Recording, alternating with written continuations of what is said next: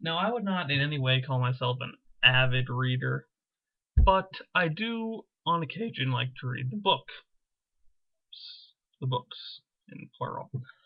I don't read every day. I say when I am reading books. Well, when I am reading books, I read every day. But I'd say I probably read a book every 2 months, maybe 3 months. I'll probably read a book, not for school.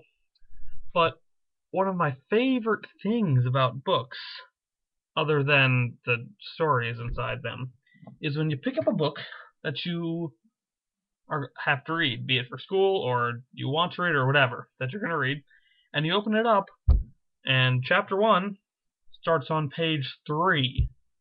That always just makes me feel like, yes, I am already getting somewhere. I don't need to read all 300 pages. I only need to read 297. And then you'll get those books where it starts at page 1. And I just go, oh my lord, why would you do this to me? That's probably one of the worst things. When I get a book and it starts on page 1, I'm just like, oh, I can't. I just have so much trouble reading them. Actually, it'd be best if authors just start their book on page like 203 or 207. So then I'd be like, oh my lord, it's a 400-page book, but I'm already 200 pages in, so that's fantastic. You just move.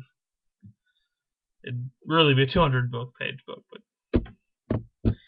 move forward. Pretty much what I'm trying to say is, it's finals week, and I have nothing to do because I don't have finals. Well, I have some finals, but they're at the end of the week. So I've just been sitting around thinking about books and playing video games on the computer and watching South Park. And mostly thinking about books, though. I'd say I'd spend about 86% of my time thinking about books. Those books being the ones I'm supposed to be studying from. But,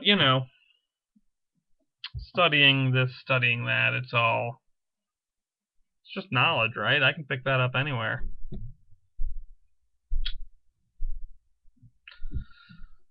So I'm Mike, and apparently you've been hogged.